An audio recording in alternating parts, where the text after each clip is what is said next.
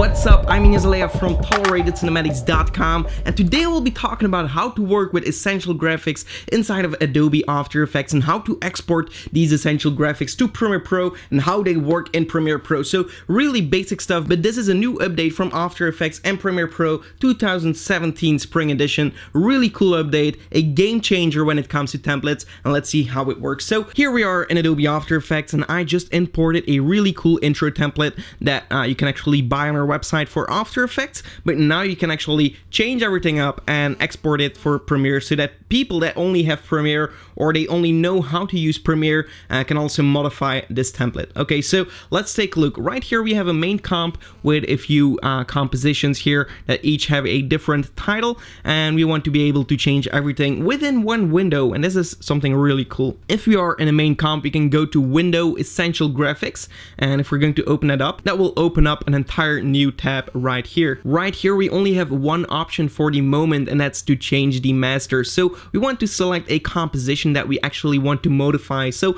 I'll select right here my main comp like so, and now we're going to be able to change everything up. But as you can see right here, we don't have any effects applied to our composition, so this composition includes absolutely nothing that is actually useful for this template. We actually can also rename this, so I'm going to rename this to Sci-Fi Trailer Title or Titles, and click away.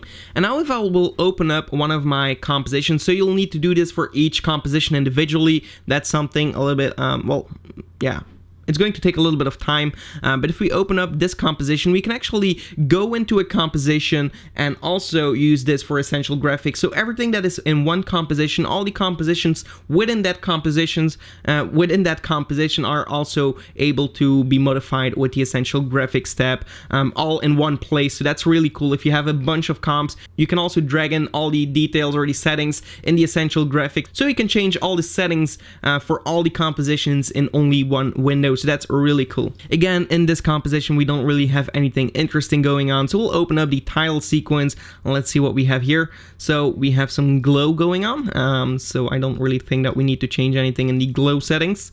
For the other one, also some glow. Okay, so nothing interesting. And for the transitions, again, the same thing. We'll open up the color transition here, and okay, so this is something that I want to be able to change, and that's the color for the glow. Okay, so what I will do is drag in my color, and actually currently we can do this. We can only drag things that we see in here. So currently the essential graphics doesn't allow you to do all the effects and all the settings, only supported properties. And what you can do is click on that layer and just solo supported properties, and that's going to show everything that we can actually modify. So right here I want to be able to change my color, so I'll drag in my color. I can also rename this to something different like color text transition, and there we can change it. Okay, so that's our first parameter that we just entered. Let's open up the transition. Can we change anything in here? Of course, we have our card wipe. Let's see if we can modify anything in here. Maybe the rows and the columns, maybe you want to be able to change that, so you can actually drag this in here. Which is also really cool actually that you can do that within Premiere. And maybe for the second title as well. And again, you can really toggle everything on and off, and you can rename everything, so that's something completely up to you. You can also change the edit range, and that's also something really cool, maybe up to 100, and then you will have this a little bit, well, it's going to be easier to be modified. So maybe you want to change this to, well, it's going to be 10 at the moment, but max is like 50. You could click OK, and that's going to be a little bit better as well. Maybe for this one as well, maybe max 50. And you can actually really modify a lot of cool things, and this actually becomes like a plugin for your own template, so that's really, really cool.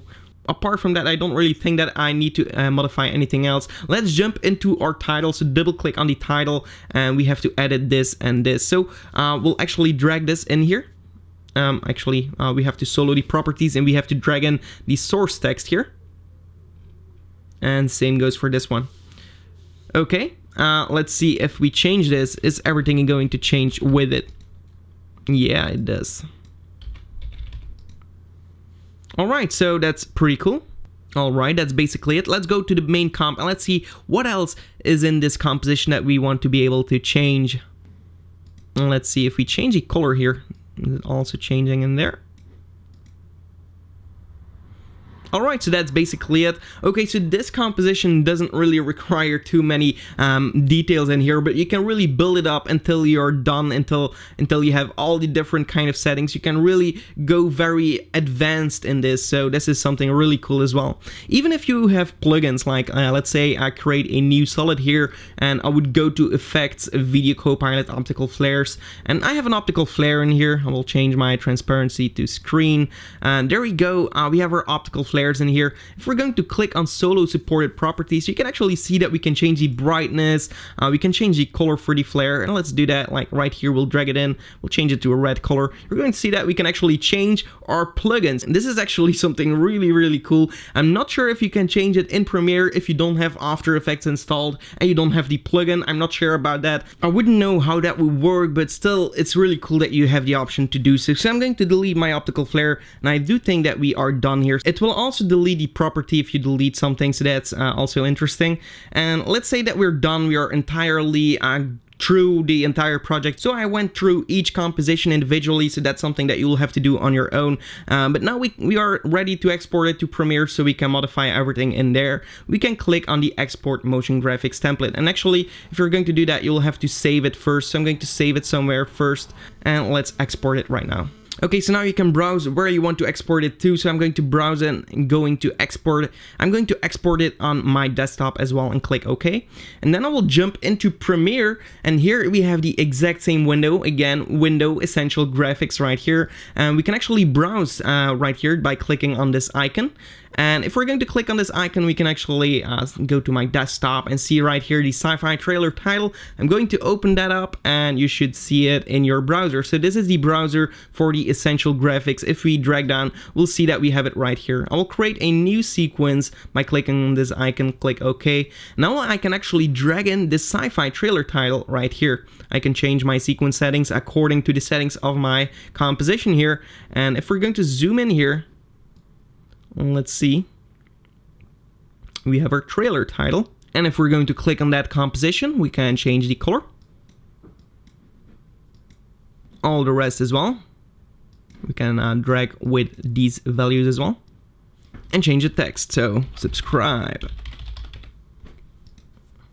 Alright, so that's how the Essential Graphics work inside of Adobe After Effects and Premiere Pro. I hope this tutorial was useful for you, and if it was, give it a like and also subscribe to the channel for more. And then I'll see you in the next one. Goodbye.